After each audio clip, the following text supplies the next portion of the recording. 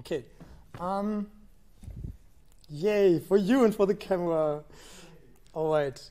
So on last Tuesday, Rüdiger ended with Altair and we wanted to show you Voyager, or rather Voyager 2, for a second. So let me do that now. Voyager is a nice user interface that relies on this Vega Lite language, which Rüdiger also explained already a bit last Tuesday.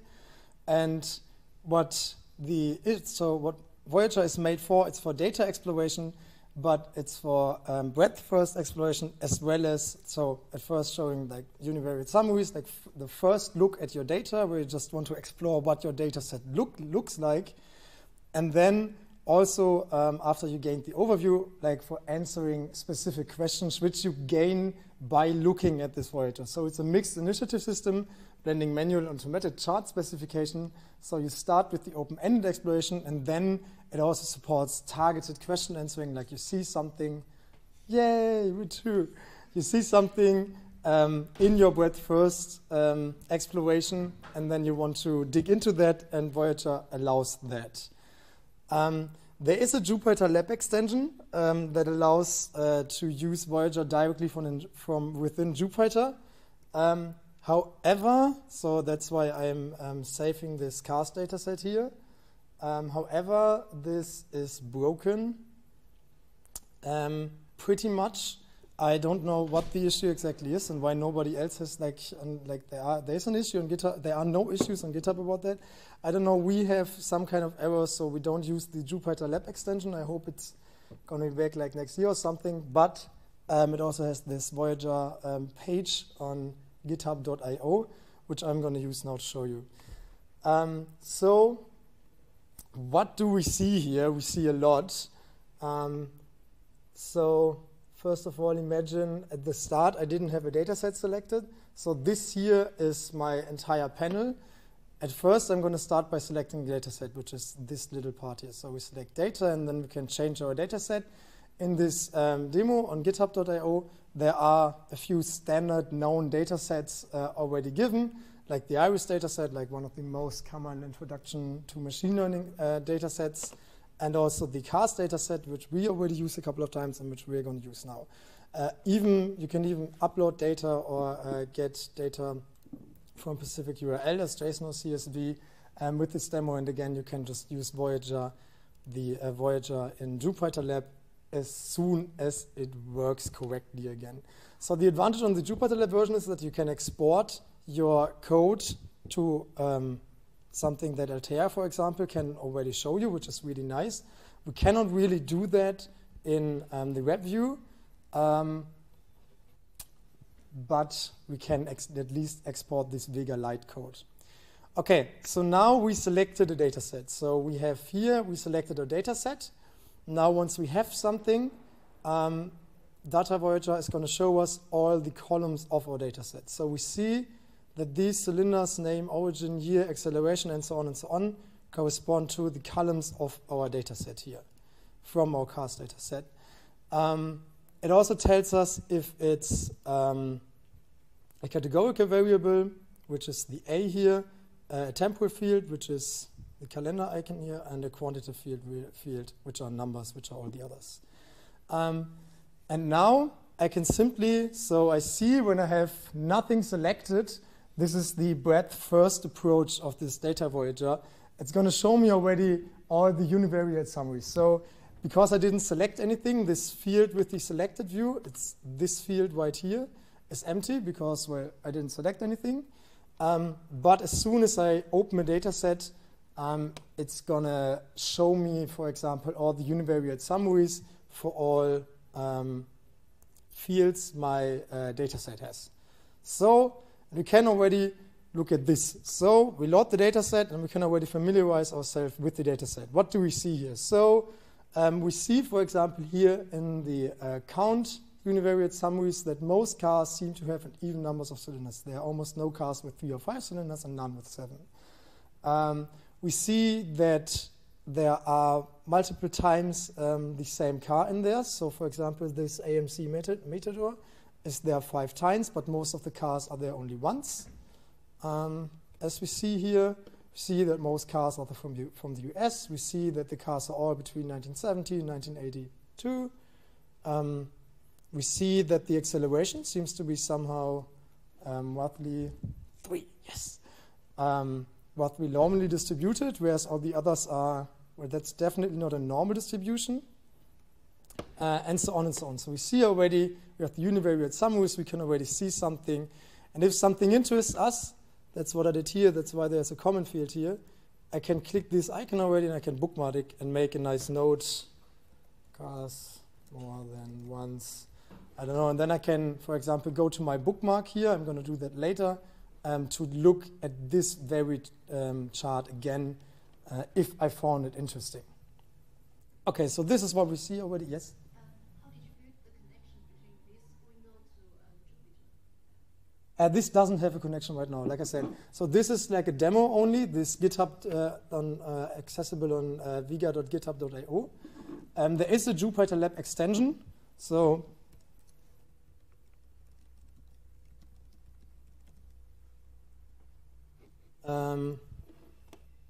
this extension here exists, but the problem is that all the windows, like it has a context menu with everything like that actually combines this web view of Voyager with Jupyter Lab, and they're all blank, and all buttons are blank, and I don't know. That's an issue right now.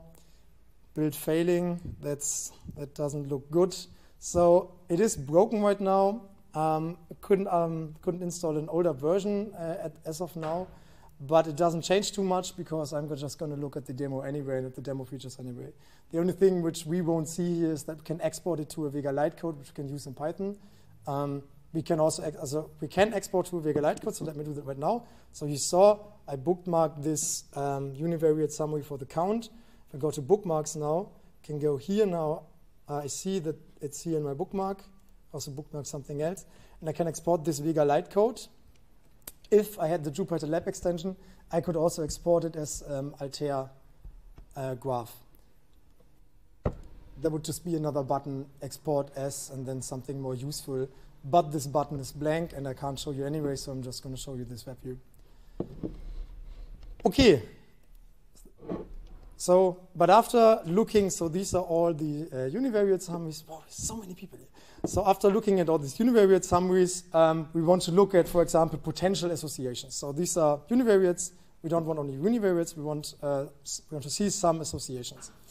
And we see, so these are all the fields which are in this data set, and these are wildcards, which means take any categorical field. So if we drag this somewhere, for example, on the x-axis here, it's going to make, normally it should,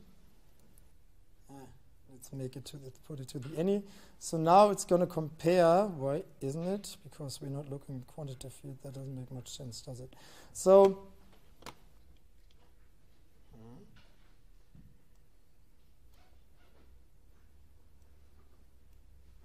oh yeah, like this is obviously only shows univariate. So we have different kinds of encoding here. Rüdiger told you this already last week. So we can obviously have stuff on the x and on the y-axis. If we only have something on the x-axis, so for example, we could look at any quantitative field on the x-axis. So if we have this wildcard here, it's just going to put every acceleration, displacement, horsepower, miles per gallon, and weight, because those are all the quantitative fields on the x-axis, which is what we're seeing here now. So we could also drag the acceleration only on the x-axis, and then we would see only one graph in our specified view. And we'll get to the other fields later. And we see that this is now, well, again, it's univariate. We only see this one here. Okay? We can drop this to the x and to the y-axis. We could also make column and rows, which is what Rüdiger showed you on Tuesday also. Then we have multiple rows, depending on where we have one chart for, I don't know, 3 cylinders, one chart for 4 cylinders, and so on and so on. Later on, as soon as we added stuff here, we could also encode stuff as the shape or as the color, also like Rüdiger showed you on Tuesday. So here, size, color, shape, detail, and text.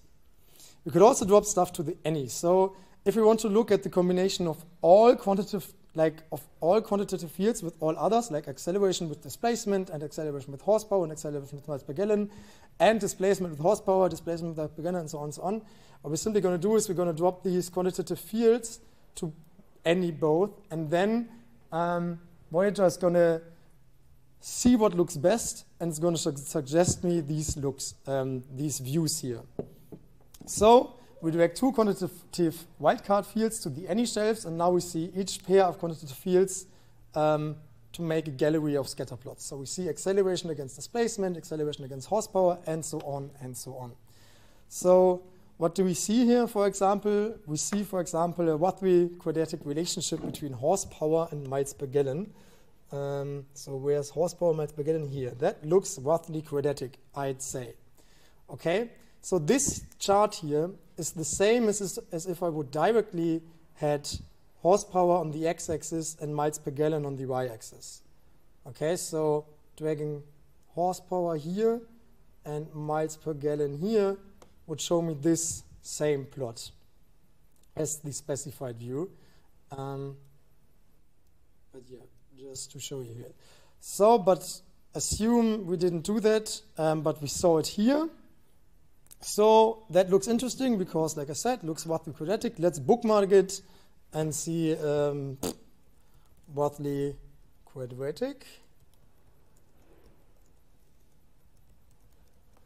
So this is only by inspecting the plot. Once we did that, we would actually look at if it's actually a statistically relevant quadratic relationship, right? Okay, but now let's look at this in detail, for which we have the specify button. And we see here already when I hover over the button, I see what that would look like. So this would look like horsepower against miles per gallon. So if I click it, it does the very same thing as I just did. This very same thing as dragging horsepower here and miles per gallon here. And we see in our specified view this very chart, even with our comment which we just made.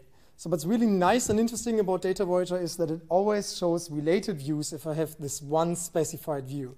So Data Voyager shows me other plots which may also look interesting for me, which may be a better representation of the data here as my related view. So we see this here is basically a two-dimensional histogram. You still see the quadratic relationship, but both are binned. Yeah, if I hover over it, that's what it would look like. So I would have, so that's what a two-dimensional histogram is made of. So we have the horsepower here, but we're going to bin it. We have the miles per gallon here, but also binned. So there's just a function after whatever the values here are. And as marks, so we have the count of how many items fall into this bin represented as the size, which makes this two-dimensional histogram. The other related view which it suggests me is binning the horsepower and taking the mean of each bin of the miles per gallon per horsepower. So what I see here is an obvious relationship that, well, the lower the horsepower, the higher, so in each category basically, the higher the miles per gallon on average that a car has, which is what I would expect from a car, right? So more horsepower means higher, less miles per gallon. Okay, so these related views show variants of that graph here, like related ones. Good. So what it also shows is the next thing is like add category fields. So it suggests me that I could add another category field. And this here is simply, if I hover over it, it would have the same plot here, horsepower against miles per gallon, but as color, it wants to use the cylinders. And if we had this plot, we would see that, apparently the cars with more cylinders have, well, more horsepower, but less miles per gallon, and the lower the cylinders are, the higher the miles per gallon rate, but the less horsepower it has. It also suggests me that I could color it via the origin. And doing this, we see that, well, all the high horsepower cars seem to come from the USA, and all the low horsepower cars seem to come from Japan. So let's look at this plot, the same, just with the color equals origin. What we could also then do, for example, is we could filter by origin, such that we see here now if we deselect the USA, we see that even if there's no USA in there, that, well, Japan has more efficient cars but less strong cars than Europe on average. Speaking of average, haha, so when I have this chart here now, my related views will show me the averages, right? So another view I might be interesting according to Voyager is horsepower against miles per gallon, but taking the mean of both. And we see here that Japanese cars are more efficient than Europe cars in the mean, but only a teeny tiny bit, have only a teeny tiny bit less horsepowers.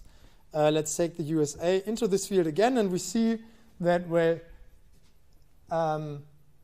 US cars have are definitely less efficient, but have definitely higher horsepower. So this may also be an interesting plot. So let's bookmark it too.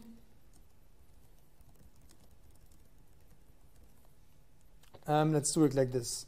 So we confirmed the mean horsepower of US cars is higher and the mean miles per gallon is lower.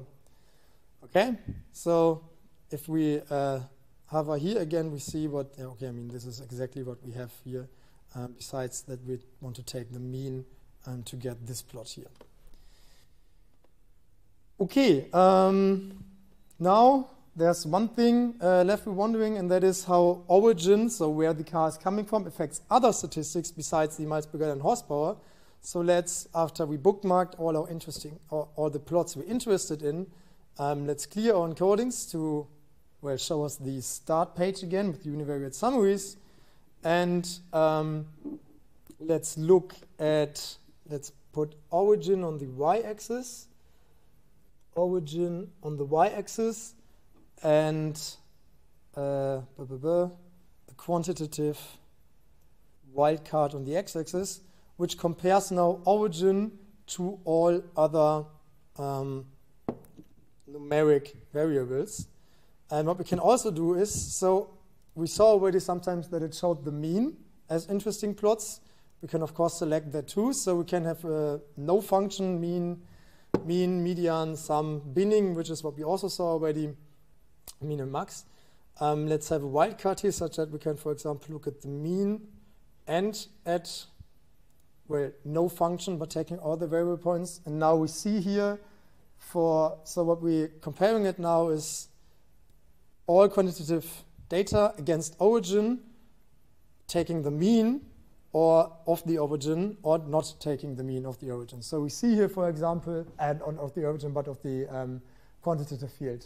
So we see here, this is a distribution of acceleration by origin, and this is, well, the mean of that. So this is basically a bar chart of that same thing. So what do we see here? Well, obviously there are more US cars, and there are a few Europe cars which have a higher acceleration than US cars. Well, it's a worse acceleration than the US cars. And also when looking at the bar plot, we see that on average, US cars have the best acceleration, but well, they're also the ones with the highest horsepower, so not too much information. So we see that US cars have a much higher standard deviation of displacement, but the mean of displacement is much higher for US cars. Again, that obviously correlates with the horsepower as well. So horsepower against origin, we saw that the mean horsepower of US cars is much higher, but the mean miles per gallon is much lower. And the weight, well, also, I mean, that's US cars, of course, the weight is a lot higher. Okay, so this is how we're looking at data. So it's really cool because every time we see something interesting, we can just look at this specifiedly, and then it can also show us like related views, like you might also be interested in this, and then also adding new quantitative fields to all kinds of stuff. So in the end, you get a really, you start really broadly and you end really with really specific plots, which is a really nice thing about data Voyager. And while doing this exploratory analysis, you always bookmark all the plots you think are interesting with a comment. And then in the end, you can just export them. And then again, so this is only the demo on this vega.github.io page. So I can only export this Vega Lite code, like the JSON code, if the Jupyter Lab extension was working, which it currently isn't, as I already showed the others, I could also export it as an Altair plot, which I can just directly embed into my Python code, which is really nice. Okay, as much for the data voyager. Like I said, nice tool for data exploration to make your own plots, and then you can make your own plots. Yeah. So you can't directly export the picture here, the graphic here. You just can copy the code. I mean, well, actually, I don't know. I only try to copy the code. Can I?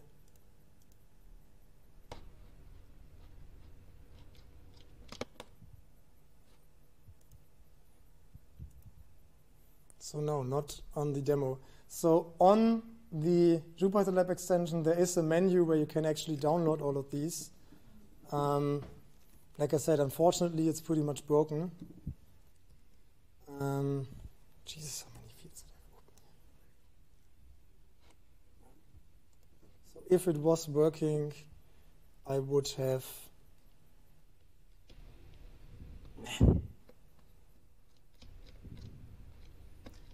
See that here?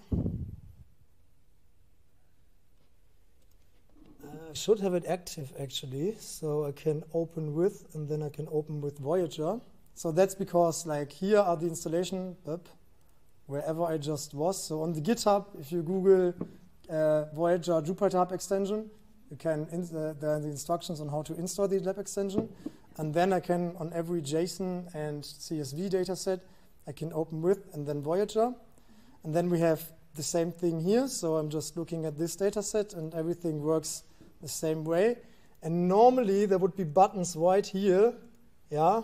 And there's, for example, this export is Vega Lite, but this is also broken. So I can randomly find it. Oh, no. Oh, this actually worked. So I can export as Vega Lite. Oh, maybe I just didn't find the right button. Ah, that one said undo. Copy Altair graph. But this doesn't work. So if I now...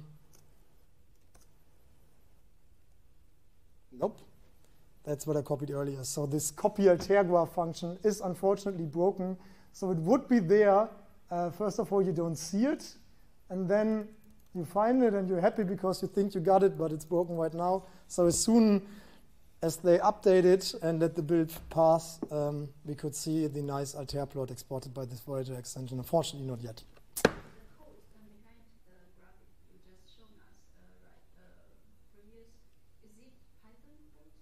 No, that's a Vega Lite specification. Okay. So that's what Rüdiger told on Tuesday, that all these Altair plots are simply some Python code that translate this Python code into this Vega Lite representation, and that's like a JSON-based graph representation. But if you want to use your Python program to just copy this code because you really like the graphic, you just draw there. So what should you do? Do you understand? So it's not too hard to recreate this very plot. So what I did here now, if I would be interested in this plot, well, what am I doing here? I'm plotting cylinders against name. So I can simply code the very same thing in Altair, and here altair.markPoint, I don't know, this wasn't point, but whatever, altair.mark, whatever I want to encode, and then have y equals and x equals the right thing. So you can simply recreate it. It's like it's never more than like 3 items. So what are we plotting against what, with what other specifications? And that's pretty much it. So we could recreate it also manually, or we could wait until this button is fixed again and the build is passing on GitHub. Voyager, I guess. It's just for exploring your data. Yeah, but it's like it produces the very same plots as if you would use Altair, because Altair translates to this Vega Lite language and Voyager translates to this Vega Lite language. It's just a nice user interface to do so instead of having to code your Python code. Yeah, so like I said, as soon as it works again, I could show you how to, or to export something here. Doesn't work right now, which is unfortunate. Let's hope it gets fixed soon. Okay, as much for Voyager here. This is an iframe with the same thing. Here are further readings about that, blah, blah. You can look into it if you're interested. So this is a paper about this Vega Lite language, which basically came with the first version of Voyager, or rather the other way around. Okay, so as much for data analysis and interactive data analysis. Now I'm going to talk real quick about performance optimization as our very last topic. As a reminder, next Thursday we have the exam. So I forgot to mention that at the beginning. So I sent the emails again with your status report, and then like 10 people told me that I had an error in homework 8. So the script somehow failed on homework 8, just because it lost connection while connecting to GitHub. So it's updated now. Now it should be correct. So if you had only homework 8 failing, I've updated that now. And then also I had information about the exam in that. If you want to write the exam, look into that, write me an email that you want to write the exam. And yeah, the exam is next Thursday. It's going to be here. You're going to use your own laptop, and we're going to use this Jupyter Hub instance, which Rüdiger showed on Tuesday, in which we made the announcement a few days ago. You are allowed to use everything, so Kofferklausur. You're allowed to use the internet. You're allowed to use Stack Overflow. You are supposed to use your own laptop. If you couldn't bring a laptop, let me know. We need to figure something out in that case. You're not allowed to communicate with others. So every kind of messenger or something is not allowed. And we will see if you do that, because there are only like 10 people writing the exam maximally. So we will see if you're texting. But if you want to communicate over Stack Overflow, but make a normal Stack Overflow post according to the principle of Stack Overflow, that's also fine for me. But yeah, so Kofferklausur, you can use everything. You're working on your own laptop. You won't have any problems with the libraries. Thanks to the Jupyter Hub instance, we won't grade it automatically. But we will simply look at it such that you're not busy for 10 seconds for the actual code and then for half an hour for this last pixel perfect match. So don't be bothered about that. That won't happen in the exam. Yeah, I think that's pretty much all I have to say about this. So next Tuesday there won't be new content, but simply a question and answer session for the exam. Until then we have the exam ready. And yes, I think that's pretty much it about the exam. Okay. No questions to that. Then I have this one last topic of performance optimization. And I'm just going to talk real quick about different ways of making your code faster.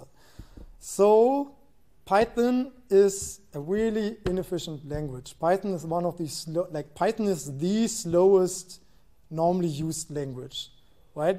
So it's even slower than Java, which has to make its own virtual machine, because Python is live interpreted, right? If you're programming in C, what's going to happen is when you compile your C code, it's going to be directly compiled into assembler code, and assembler code is targeted to your very CPU and to your very system. It's going to be really efficient, and it's going to be really fast. So every language right now compares itself with C. There are some new languages which are almost as fast as C, and sometimes even like as efficient and fast as C, as for example Rust, which is why Rust is so famous right now. Python is famous right now because it's a really easy language, but again, Python is one of the slowest languages. There are some nice features, like for example this number, which I'm going to show you later, in Python, which actually even NumPy. So the nice thing about NumPy is that NumPy works like everything NumPy does, it does in C. So NumPy uses C functions to do the code, and then so when you call a NumPy function, it's going to do whatever you want to do in C code, which is fast and efficient and nice, and then going to hand over the result back to you in Python, such that you can continue working on it, which is why NumPy is so much faster than Python. And there are other ways to achieve the same thing. For example, what this number simply does, it simply translates it into C2, into C, TOO. So this is also really nice. Cython is the explicit version of that. So Cython is a way to incorporate C code in your Python code. What you do if you want to use Cython, you simply, so the nice thing about Python is also the reason why Python is one of the terrorist languages, and that is because it's of its data typing, because it doesn't have any typing at all. You can have a variable which is first a string and then an integer and then a boolean and then a string again, and Python doesn't care at all. This is really, really nice, but also makes it really efficient, really inefficient. Like the stronger a language is typed, the faster, the more efficient it's going to be, because all the time you're doing something in Python, it needs to check, well, yes, I have this variable here, but that's only a name to something which is standing right there, so let's head over there, and then does this even support the method I want to have? But this method is given here, so that's all taking really long because it needs to jump around in the RAM of your computer all the time, and having a strictly typed language is much faster. So what Cython is going to be, it's simply going to, so you add annotations of variable annotations of what variable type this variable is supposed to be, and then once you did that and did some other stuff, you can simply translate your code into faster C code, which is a really, really nice thing because C is running really fast, and then you can include that C code in your normal Python code such that every time-critical function you can simply execute as the C function outside of your normal Python code. So Cython and Number are two really nice ways of including the more efficient language C, and also NumPy are ways of including the more efficient language C in your more convenient Python code, because Python is one of the most convenient languages. And the last thing, I don't have anything about it, it's just a note that distributed computing will also make it faster, so simply executing something on multiple cores or multiple machines at the same time. It's far more complex. That would require a few lectures on its own, so I'm not going to talk about it. But what I'm going to talk about, except Number and Cython for a second, is parallelism. So obviously, if you have a computer which has multiple CPUs, it can compute multiple things at the same time. Problem is, Python almost never can, because Python, like I said, is a really inefficient language, and Python is an interpreted language. And the problem of Python is the global interpreter lock, which means that this interpreter of Python, so you have Python is interpreted line by line. You know, C is compiled with this assembler code, and then you're only working with this assembler code, which is targeted to your machine, and then you're running this efficiently and good. Python is never going to be compiled, but is interpreted line by line. So a Python code, the same thing as we saw in week 9 when we looked at the debugger, it's going to look at this line, it's going to translate this line into the code for your machine on the fly, and then it's going to translate the next line and the next line and the next line. And even if in Python we're doing parallelism, this interpreter which interprets your line and translates it to C, this only runs in one thread. That's the global interpreter lock in Python. That means even if you're multi-threading your task and you're having execute this script from start to finish simultaneously with this script from start to finish simultaneously with this script from start to finish, which you would assume would work if you have multiple CPU cores, doesn't, because this execute this line thingy only runs in one thread, and that's the global interpreter lock. And that's why multi-threading in Python is a really hard hard thing, and often really not much more efficient than not even multi-threading your code. But let's start with this actual notebook. First of all, what is even the difference? So I talked about multi-threading and multi-processing now. What is the difference between multi-threading and multi-processing? So I stole this here from the operating system lectures. So normally, if we have only one thread, so if we don't parallelize our program, where we have only one thread of control. So we have some function here, and then at some certain point it calls another function, then this function runs, and then once this function is done, it's going to return something, and only afterwards our original caller function is going to get back the attention of the CPU, and it's going to continue, and it's going to call another function, which then has full attention of a CPU. It's going to return eventually, and then our main function again gets full attention of the CPU, and so on and so on. So when a thread calls a subroutine, there's still only one thread of control, and so the thread of control then wants a subroutine, and once the subroutine is done, the thread of control, the one thread of control, if you're single-threaded, gets back the attention of a CPU. So what multi-threading does is where we can have multiple threads in parallel. So we have this one thread of control which runs all the time, and when it wants a subroutine, like not a subroutine, but a thread, this thread can run in parallel. Okay? So when a thread starts another thread, there's a new thread of control that runs in parallel with the original one and can even continue once the original one terminates. So this terminates here, and the others are still active and terminate, well, when they are terminating, right? Okay, so like I said, Python is hard to make multi-threaded because of the global interpreter lock. The interpreter wants only one thread. All the nice threads you're producing, only one in this thread too. There's a difference between multi-threading and multi-processing. Multi-processing finds the way you want that. So that's nice, but even multi-threading can sometimes be of use. So while multi-threading cannot be in parallel, that means you never have, when you're multi-threading in Python, you never have, if you have, for example, 4 CPU cores and you're having 4 threads, it's never going to be the case that each thread is executing, each CPU core is executing one thread truly in parallel. They can still be concurrent, right?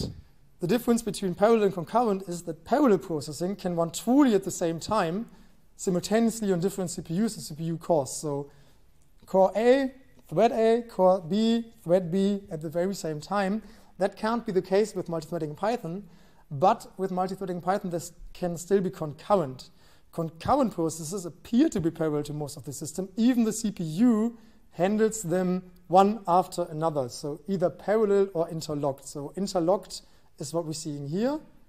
So this one, then this one, then this one, then this one, or parallel, where, well, a teeny tiny bit of this one, then a teeny tiny bit of this one. So I can't show it with this image, but so like I said, interlocked, yeah, this.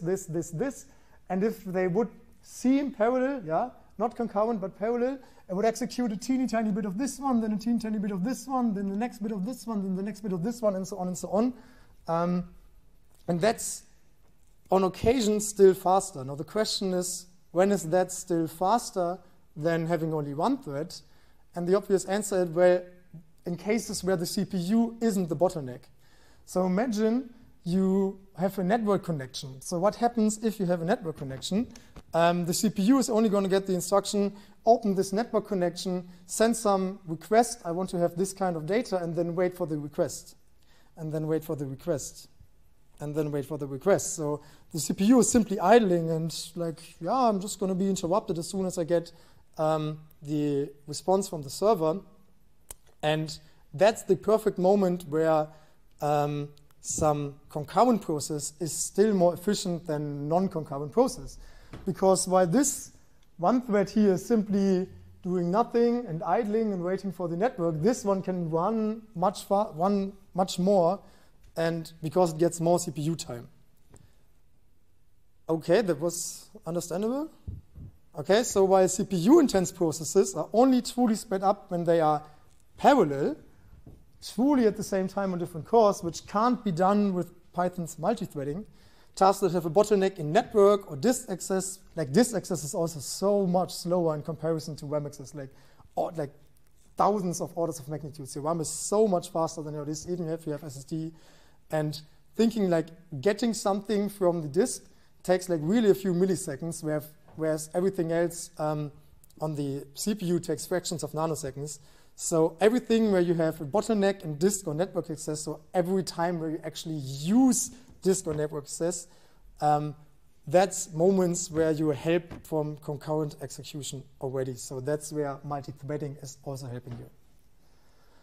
Okay, now I talked a lot about this multi-threading and multi-processing, what actually are multi-threading and multi-processing. Again, I also stole this from Introduction to Operating Systems. So multi-threading, so to a process, there's a lot of information for the computer. So if we look at the task manager, we see that there are multiple processes active, or that, oh, I shouldn't have done that. So if I would open my, So we see many processes here, yeah, or rather let's look at here. So we see that there are many processes open at the same time, like the ones at the top have more attentions than the one at the bottom, blah, blah. We see that. I have really many Firefox stuff, which is why such a high memory consumption. I really should get rid of that. But yeah, so there are multiple processes on a computer, and on the computer, there's a lot of information for all these processes, like the state of the process, if it's ready, so in the background, running, which is currently this very window, or an active, which are, well, other at the background. The program counter, like I said, so where in, so for example, in Python interpreted language, where in my code am I actually? So am I in line 1 or line 2? So which is the current command? The CPU registers, so cached information. So I said the RAM is much faster than accessing something from the disk, but there's also a cache on the CPU, which if you look at CPUs to buy, cache is also something really important, because the higher the cache, the faster access to all kinds of stuff, because like CPU registers are still orders of magnitude faster than your RAM. Scheduling information, like what's the priority of this task, because if you only have I have hundreds of processes open here, and I have only eight cores, and I think only 8 cores, so it can't execute like all my Firefox windows at the same time, so they are scheduled and one are just not active, and so they have a priority on the position. Storage information, I/O status, like did I have open files, open network connections, all that kinds of stuff.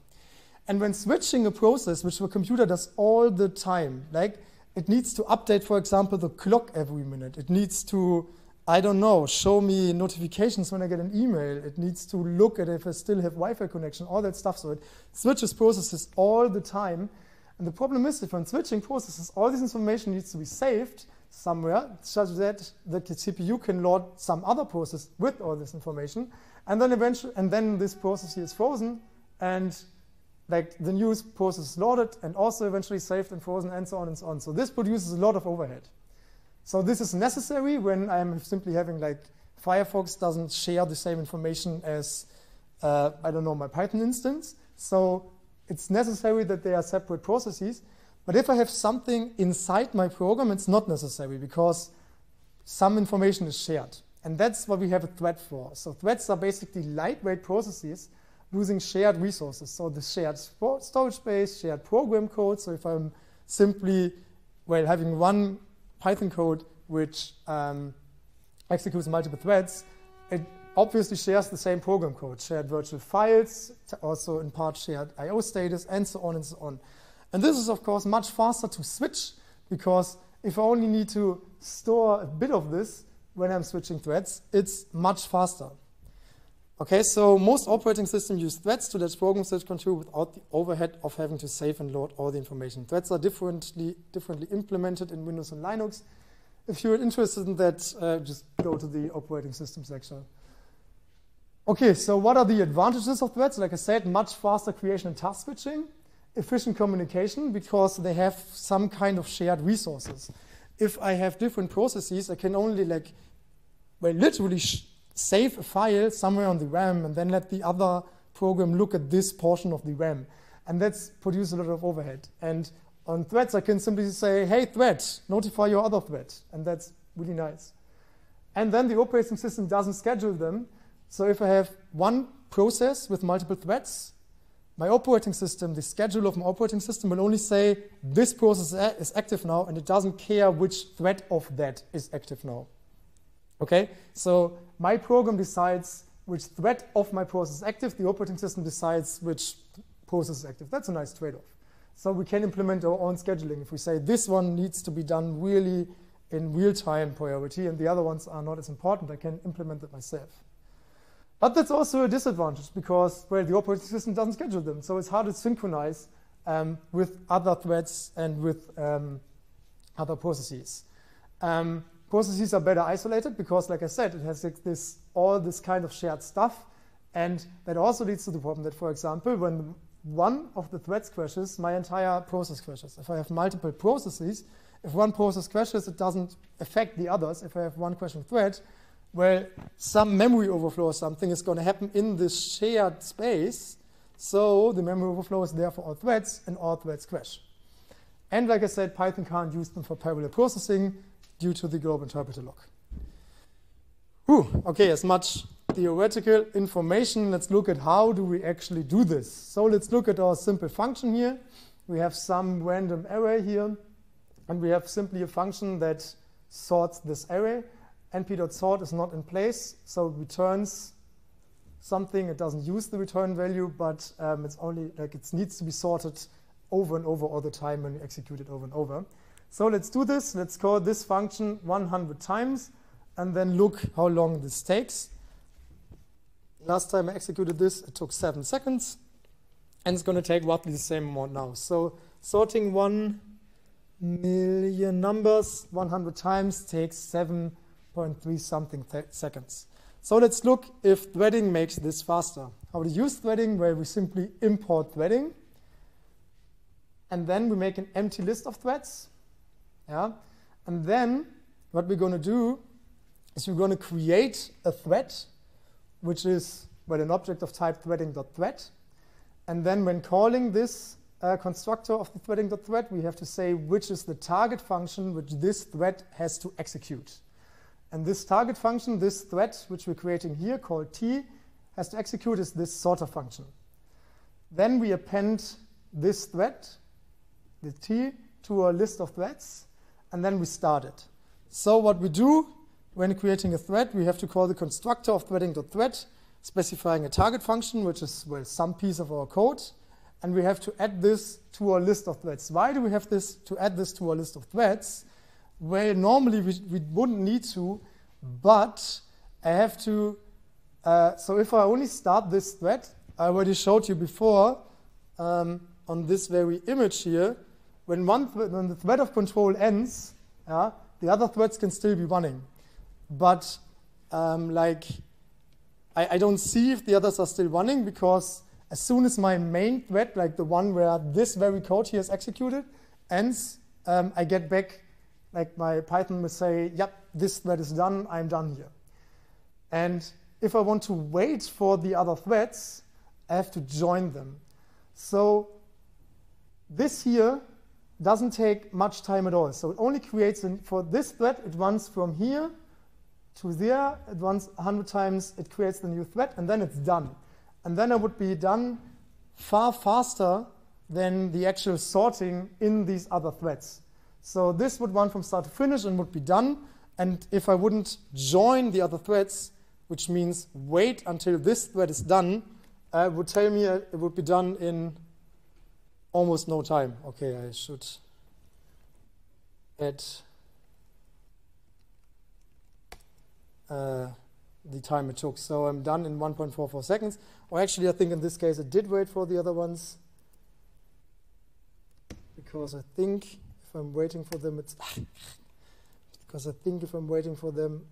it's also 1.44 something seconds. Okay, so it's a bit slower. So we see here that creating these threads here takes 1.4 seconds, and then we have 100 threads which all do this sorting in parallel, and this only adds like 0.2 seconds overhead. So this creates the threads, and now, so from here on, they're going to be like 101 threads running in parallel. And then here, I tell my main thread, yeah, but please wait for other threads. This is why I added them all to my list. If I would have lost the pointer to my thread, which I'm saving as this variable t here, without appending it to my list, I could never join this thread, and I would never, well, my main thread just couldn't reach it, couldn't communicate with it.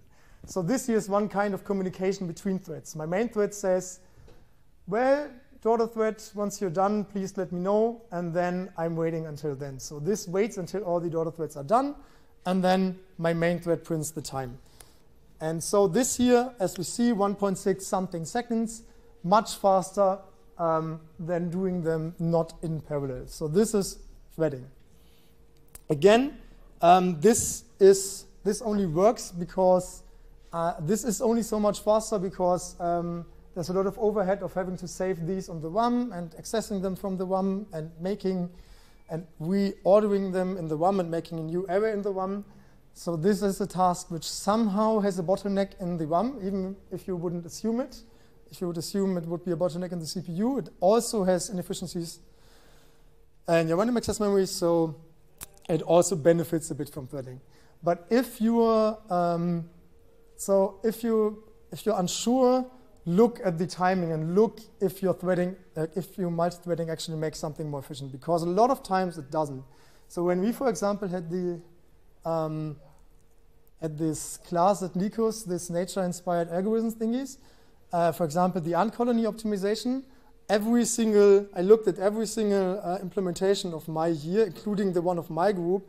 They all tried some kind of multi-threading, and it all didn't help performance at all, because this ant-colony optimization, like, it relies on, it was a long time ago. I forgot why the multi-threading didn't help, but I simply plotted the time with them without multi-threading, and it was slower or just as fast with the multi-threading. So it never helped.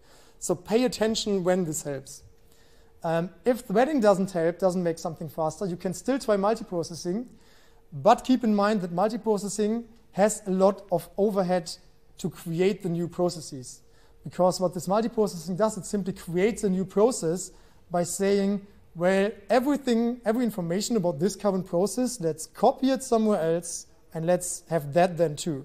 This copying somewhere else can take a lot of time, and that's like a constant time of overhead. So multiprocessing is only faster if, well, something actually benefits from this multiprocessing as much that it makes up for the overhead of creating the new process. Okay, yeah, recipe for creating threads, create a child thread, save the reference we need later. Your main thread can continue, we start the thread, and then we join to let the main thread wait. Okay, after this very simple example, I have a bigger example. We won't go through this code. So what this code here does, yeah, is it goes on Imager using the request library. We saw that already in one example on week 9. Going to the API of Imager and just looking at the hottest viral videos of the images of the month, yeah, using the request library, and then getting all the links of that, and then downloading all the links. Now I said downloading all the links. That's obviously something where the bottleneck is the network access. So if I had that only in one thread, it would get the first link and say, yes, Imager server, please give me that link. I'm going to wait. And then it's going to wait and wait and wait until the Imager server responds and actually send the image. It will take some time because the Imager server is, of course, far away. If I do that multi-processed or multi-threaded, it both gains efficiency, because my first thread says, Imager server, please give me the first image. Hey, and while you're doing that, instead of waiting, Imager server, please also give me the second. Hey, and while you're doing that, please also give me the third, and so on and so on. So this is something where multi-processing and multi-threading both provide efficiency. Let me first delete this folder, because this is where the images actually get. Let me execute this. These are only the functions of how to get the links, how to download things, blah, blah. And let's do that single-threadedly. So what I'm doing here is I'm downloading the first 2 pages here. So you see I created the images page here, and it downloads the images here. So I have no fucking clue what's currently on Imager. So, oh yeah, the Pikachu image is still, oh yeah, copied fortune code. So yeah, obviously this is Imager. So it downloaded a lot of images from the first 2 pages. So these are, I think, I don't know, there are 10 images per page, but sometimes it's a gallery. So it's going to be between 20 and 20 times average number of images per gallery on Imager. Images, which we downloaded here. And so it takes some time. It takes really long, because it can only download one image after the other. It requests an image. Imager, please give me that image. It waits. Request the next image. Imager, please give me that image. Waits, and so on and so on. It takes really long time, as you see. So while we're waiting for this, we won't wait for this. We're also working in parallel, because we're better than that. Okay, so it took 75 seconds. Wow, I said nonsense for 60 seconds. 75 seconds.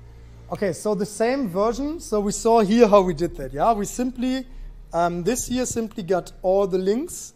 This links here now is simply a list of links of where to find links. It's a list of links of where to find an image. And then this download link simply uses the API to download the link. So if we look at this link here, it's some image. Okay? And then, so we iterate through all this entire list and download the link. So this benefits, of course, from multithreading. So let's look at how we do that. We now need this queue. A queue is a data type first in, first out. So right, the first thing that comes, it gets added to the queue is the first thing we get when we pull the queue, of course. Why do we need the queue? Because queues are thread safe. Because we have the problem that all our threads, so first we create this list once, right? We create this list of links here. We have one list of links, and then there are multiple threads accessing this list. This can lead to waste conditions. We saw waste conditions and stuff. We had that in Informatik B, right? Informatik B it was. So if you want to look that up, look at Informatik B. So multiprocessing is sometimes really hard because you have waste conditions, tiny philosophers problem, or whatever the other problems are. So we can imagine when so there are sometimes moments where two threads are waiting for the other. So thread A is for thread B to finish, and thread B is waiting for thread A to finish, and in the end they're just going to run infinitely until you stop the process. Okay, so that's why we need this queue, because it's thread safe. It doesn't care, so it pays attention that the threads are accessing it simultaneously and not at the same time and one after the other to forbid these certain kinds of waste conditions. Okay, now we're doing something a bit differently. So first of all, so in our last example, we created a thread by calling the constructor of thread. Now we're making a child of this thread class, and we're overwriting the init and the one function. So the one function is what's going to be one if I'm calling thread.start. Okay, and when initializing it, well, first of all, we have to initialize like the mother, the thread.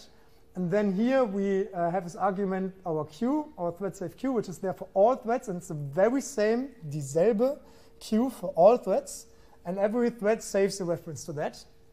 And then what all our threads do is they run infinitely and get some new element from this queue, download it, and then notify the queue that they successfully downloaded this very link, such that the queue can say, okay, next thread, when you're looking for an item, don't look at this one because this one is already done. Okay, and then the queue can then stop all threads, because once all the links from the queue are downloaded, the queue can tell our main thread, hey, oh, so I am empty, my threads used me, so I guess we're done here now. Okay, and then we're doing the same thing. We set the download here, we make this list of links. Then we create our queue to communicate with the worker threads. We create 8 worker threads. Why do I create 8? Because I have, I think, 8 cores in my CPU. So it does make sense sometimes because, like I said, the network here is a bottleneck, but generally it's most of the time it's a right choice to have as many threads as you have CPU cores.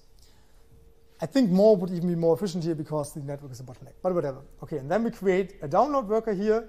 We say that it's a daemon. A daemon lets the main thread exit even though the workers are blocking. In fact, because we're joining all threads afterwards, yeah, queue.join, it's basically the same thing because the queue knows all threads and the threads all know the queue, so that's nice. So we don't need to save the threads in a list again, but we can simply use this queue in the end.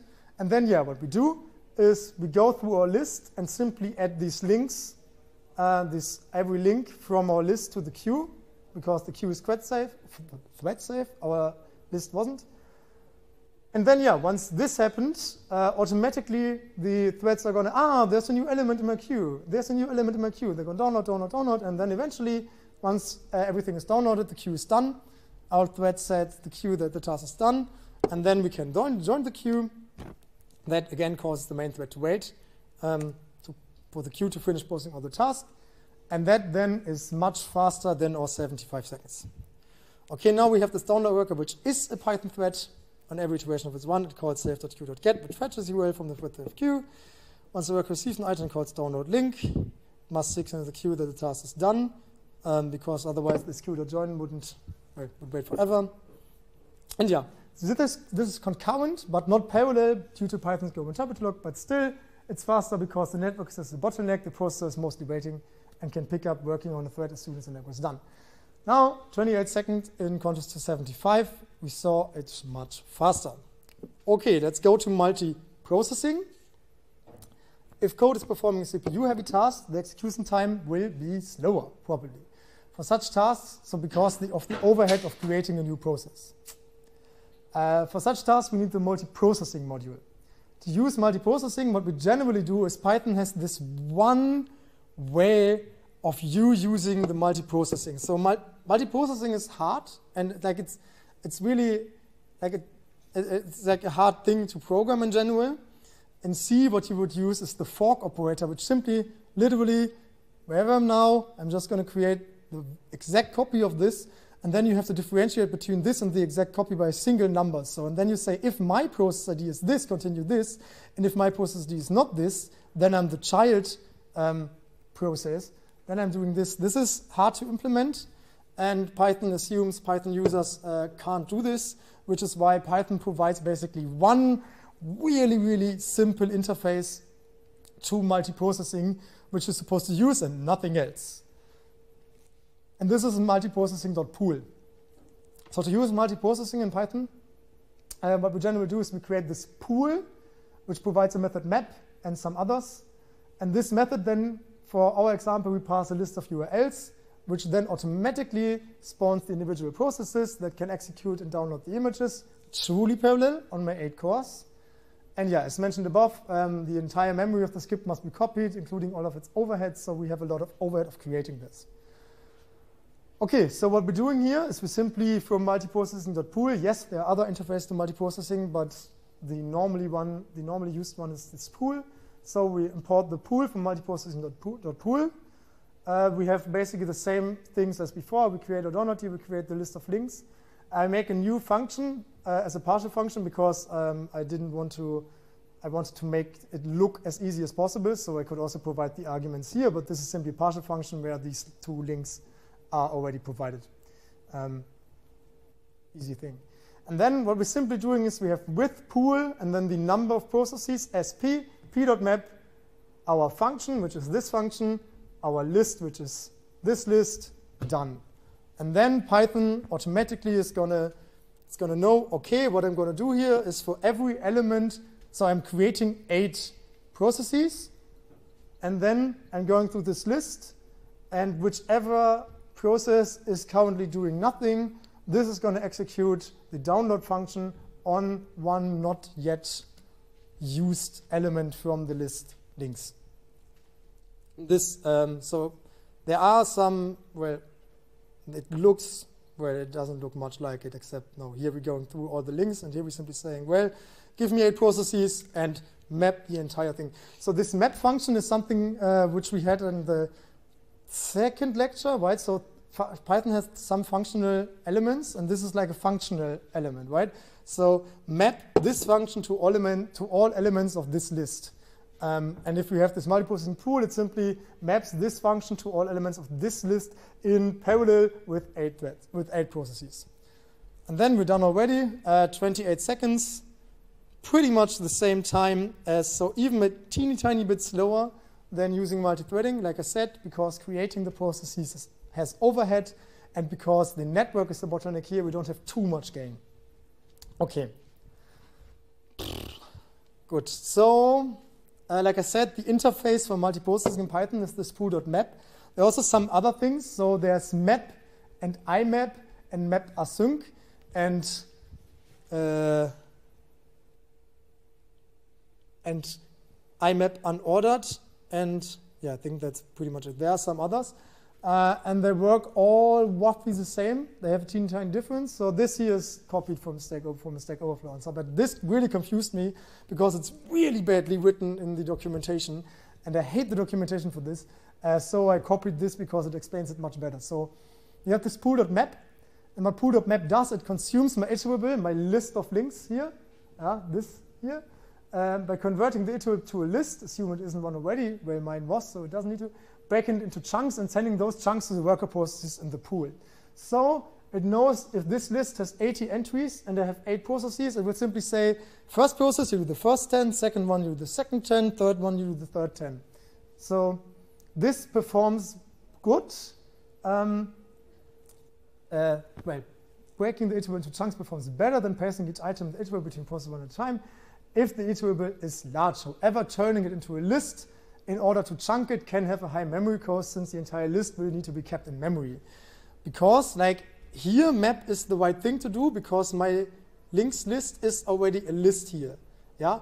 If I would provide only this iterable here instead of the list, then it would need to, well, create a list out of this and then chunk this list. And this can take some time, and it's sometimes inefficient, and sometimes there are better ways to do this.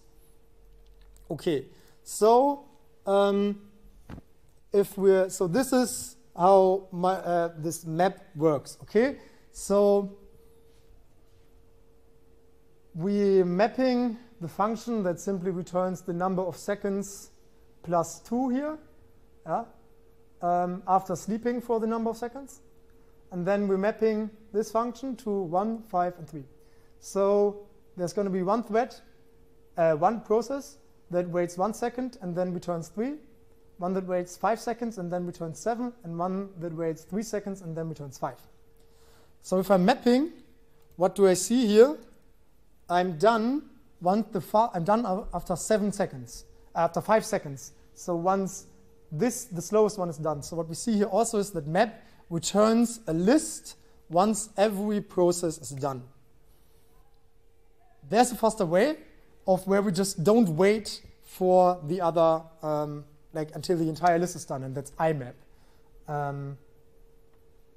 So what IMAP does, so first of all, we don't give IMAP the list, and it doesn't then break it into chunks because it doesn't create a list out of this, but will iterate over the iterable one element at a time and send them each to a worker process. So first process, do you have nothing to do? Take the first. Second process, nothing to do. Take the third. The first, you're done. Okay, take the third, and so on and so on. Okay, so we don't take the memory hit of converting the whole table to a list, but it also means that performance is sometimes slower because of the lack of chunking and because it always needs to distribute in this one controlling thread simultaneously. We can provide a chunk size argument, but yeah. And then we still have the difference between this IMAP, so iterable map here, and IMAP unordered, as well as map and map asynchronous. That is that with the, IMAP and IMAP unordered, we can start receiving results from workers as soon as they are ready rather than having to wait for them all to be finished. So we see here all 3 of them finished at the same time after 5 seconds. If I would have used IMAP, that wouldn't be the case. With map async, some result is returned right away, but we can't use it anyway, so map async is bullshit. So let's do the very same thing here with IMAP now. We see I simply changed the word map to IMAP. And now I'm expecting 3, 7, and 5 appearing once they're ready, but in the original order, because I don't have IMAP unordered. So it still wants the original order. So it will return 1 after 1 second, then it will return 5 after 5 seconds, and while it's doing this, it's also returning this 3 after 5, 7 after 5 seconds, and the 3 after 5 seconds. This is faster done than this, but this needs to wait for this such that the order stays the same. And this is why for the first one I'm waiting 1 second, and for the second and third one I'm waiting 5 seconds. If I don't care about the order, I can use IMAP unordered. With IMAP here, we see the results will be yielded from the iterable here as soon as they're ready, which is why they are faster done than before. The first one, still preserving the original order. With IMAP unordered, they will be yielded as soon as they are ready. So this is the fastest one for this, because the first one will only take 1 second, the second one will only take 3 seconds, and only the last one will take 5 seconds. We lost our original order. It's now 357 instead of 375. 357 instead of 37, instead of 153, so 375, but it's faster. Yeah, as much for multiprocessing. Okay. Python does provide the possibility for asynchronous programming. So asynchronous programming is another way to achieve parallel processing by simply not having this one function that waits for other functions. So when you have asynchronous programming, no function ever waits for other functions. So when I call another function, I'm just calling that and then continuing with my code no matter what and I can't return something from the other function.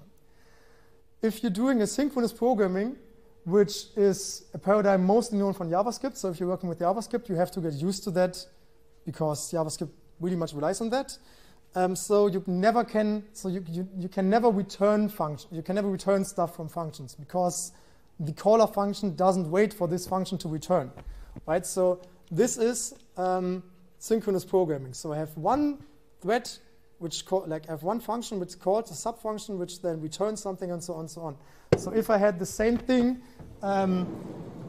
in async, where my one thread would call this function, and then this part would be here, and it would give an error here, because it relies on this return value for which it would have to go back in time, which is impossible. So I'm having an error here.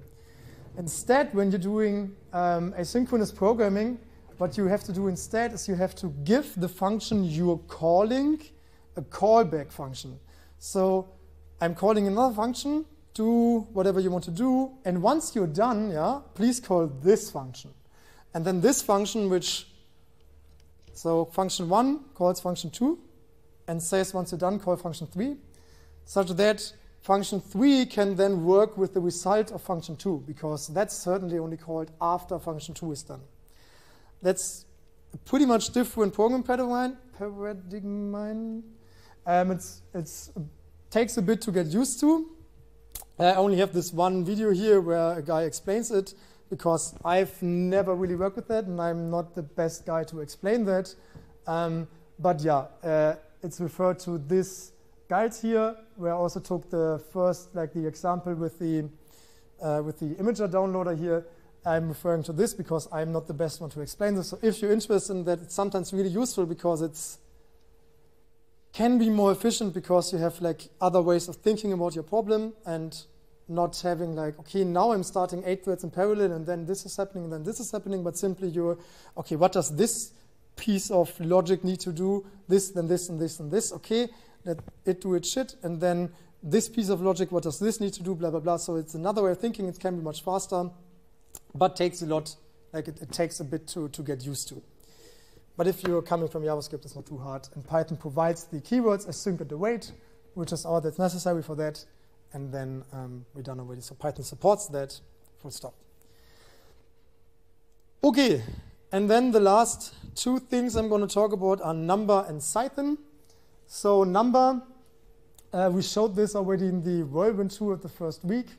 So number is an open source just-in-time compiler that translates a subset of Python and NumPy into fast machine code. So like I said at the beginning, Python code, inefficient, C code, or even assembler code, efficient.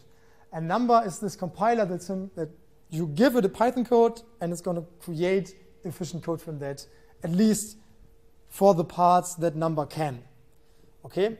So number compiled numerical algorithms in Python can approach the speeds of C and Fortran. Instead of having to rewrite or even recompile your code, all we need to do is adding one decorator to my function. So as one example here, so this is simply a 10 by 10 array of the numbers from 0 until 99. And then we have this one function given from the number example where we calculate the trace. So how do we calculate the trace? Well, like this. It's just a function that has a loop somewhere and then calls this NP function. This is a nice example because these are three things which number is really good at. It's efficient in loops, which is what we're having here.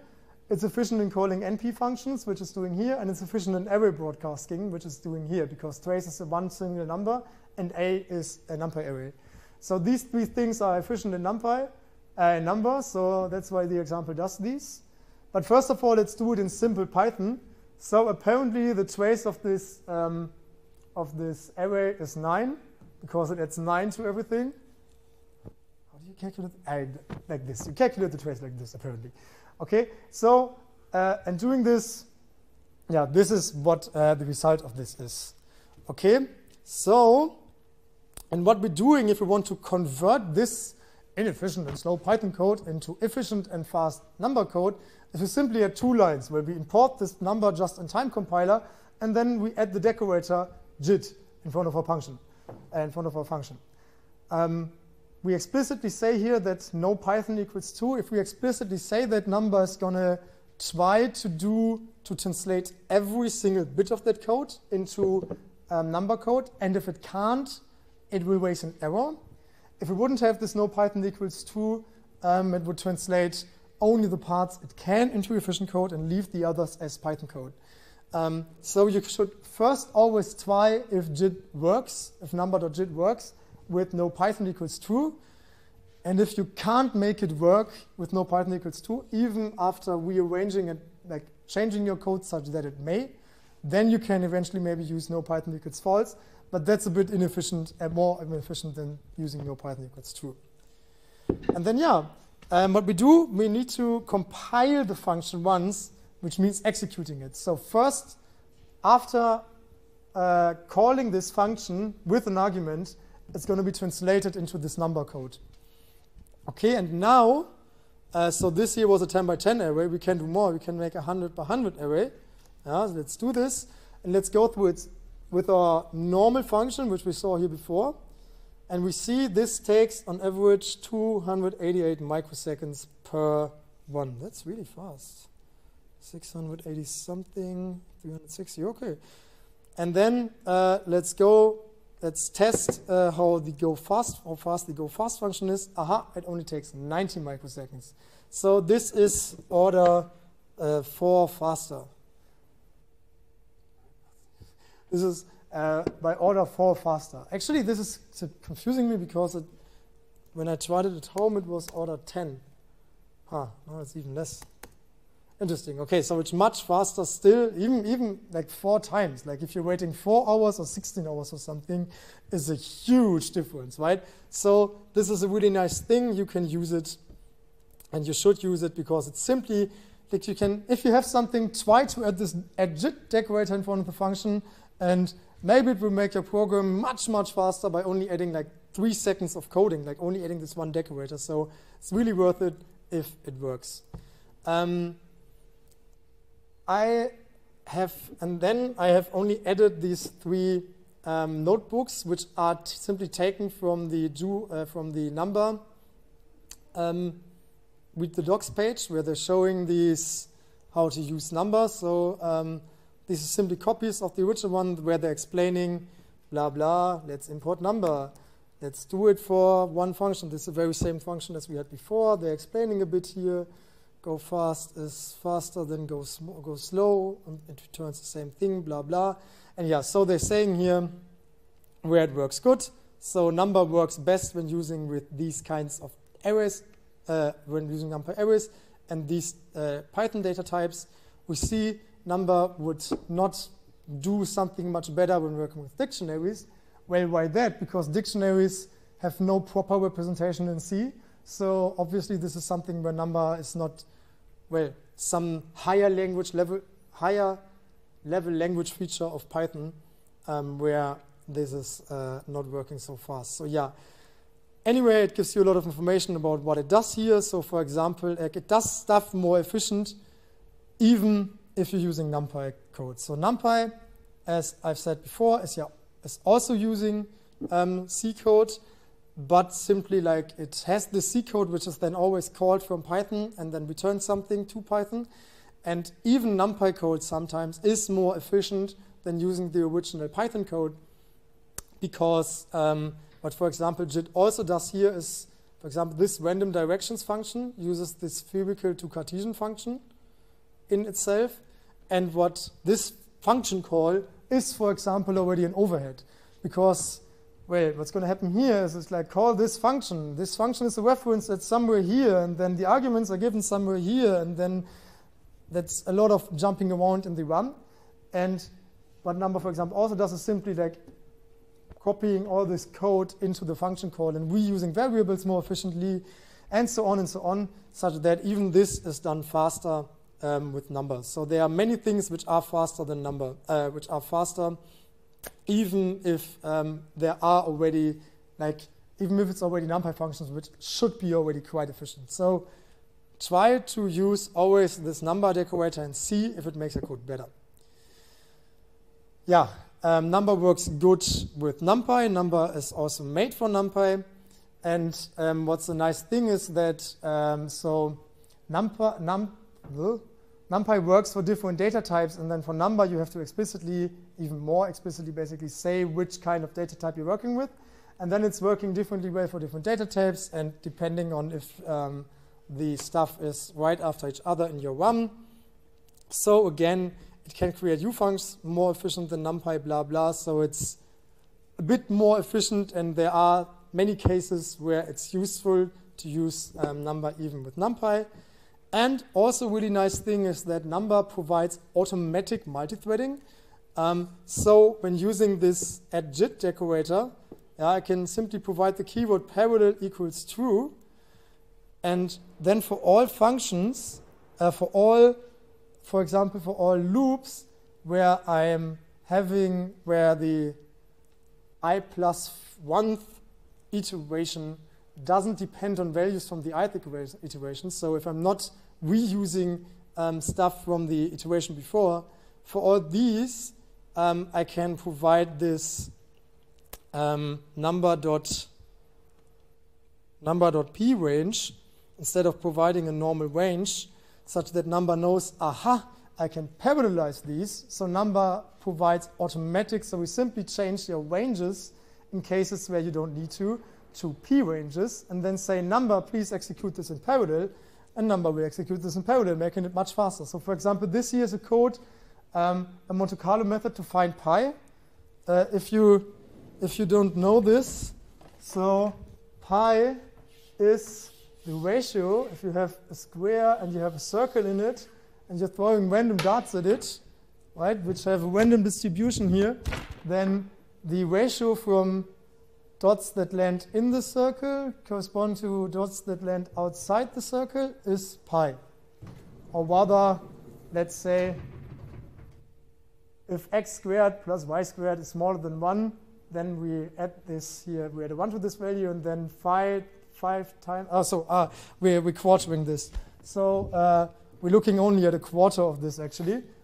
So if we're looking at this, then the random distribution here somehow encodes pi. I have looked it up before I looked at this, and it somehow makes sense that this somehow is the Monte Carlo method to find pi. Okay, but truth is, yeah, for this example, we're only throwing random darts at our dartboard n samples times. And samples is a few thousands. So we simply, it's like we never rely on the iteration before. And this is a perfect scenario.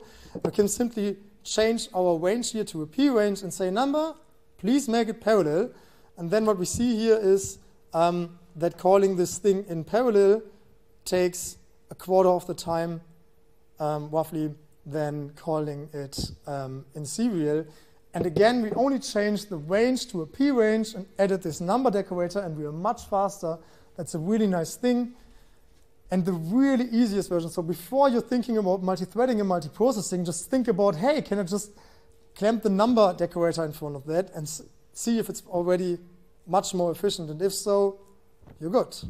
And yeah, so this Monte Carlo method 3.1417, yeah, it's pretty close, so 3 digits after the comma. Okay, and then the last thing I'm going to talk about in the last 4 minutes is Python. One way to make your program run faster, compile to a faster language, to a better language, to C. So what Python basically does, it's like an optimizing static compiler, blah, blah, blah, blah, blah. So what we're doing here, if we're having Python code, is we have to add variable annotations to our Python code, because like I said, Python, no variable annotation, like Python, no typing at all, makes it easier to read, easier to think, but slower. And if we're, so according to Python, the only difference between Python and C is variable annotations. So what we do is we add variable annotations to our code. We say, please compile this as Python code, and then we have this Python code which we can use from inside Python. So I'm not going to read this to you. You can read this if you want yourself. So how do we do this? So first of all, we have a normal script. For example, this hello world, which simply prints hello world. We don't call it hello world.py, but hello world.pyx. And then we have to have this setup.py script, which basically imports Python and simply says, well, Pythonize this program. So the setup.py, to the ones of you who are familiar with, for example, C or C++ or whatever, this is basically a makefile. So when we are compiling, because now we're actually compiling the first time, because Python never compiles, we have to give information about what do you compile, how do you compile it, are there certain arguments, other dependencies you need to resolve at first, and so on and so on. And this is normally the makefile. Like Linux users are probably used to makefiles and make and all that stuff. You need it for many program languages, but not for Python normally, but for Python, because what you want to do here is you want to say, well, Pythonize this program. And then what you're simply calling is Python setup.py, which is the function here, which imports all the Python stuff, build -- in place. So let's do that. I have it here as an sh file, but I can just simply run the code from this sh file here on my terminal. So let me Python. So let me do this now. Let's activate my environment, and now I'm simply running this. Said I'm simply running. Hello.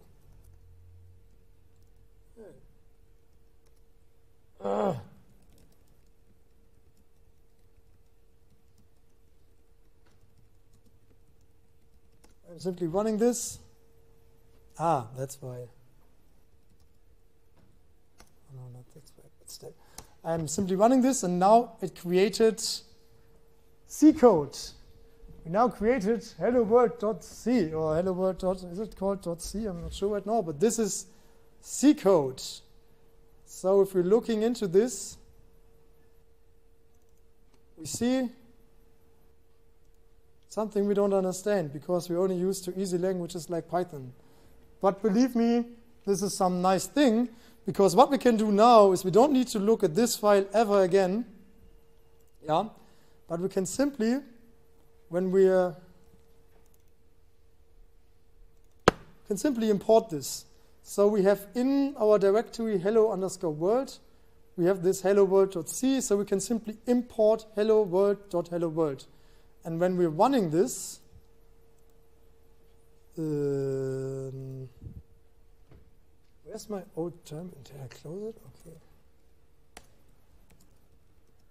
So let's run this Python use hello world. We're running this, and it prints hello world, which is what this script here did.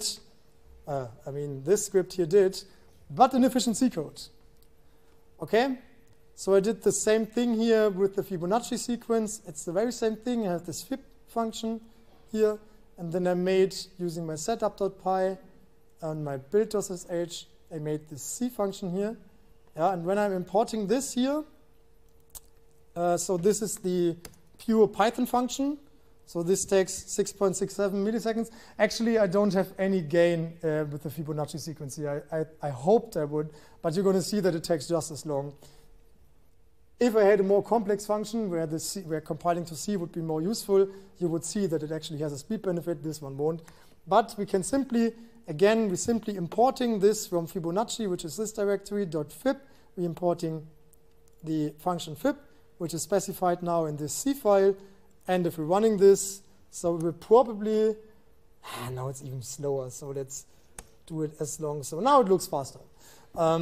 So yeah, if it would be a more complex function, we would have a lot of speed gain, especially if you're working with input-output, for example. Like, for example, I have one hobby project right now on a Raspberry Pi where I'm calling the GPIOs all the time, and that's just a 1,000-fold increase in speed when compiling it with Python, which is really nice because I just figured that out a few days ago. I wanted to show you that, but then I didn't want to bring the Pi, and that was too annoying. But believe me, sometimes really efficient to compile to Python. Okay, yeah, and then the last thing would be distributed computing. So I recommend looking into Dask if you're interested, but it's too much for this lecture. It's like using a cluster of computers and so on. Like it's nothing we're concerned with right now for now. Okay, then I would be done. Thank you for your attention. Have a nice day. I see you Tuesday or Thursday, or not at all if you're not writing the exam. Thank you.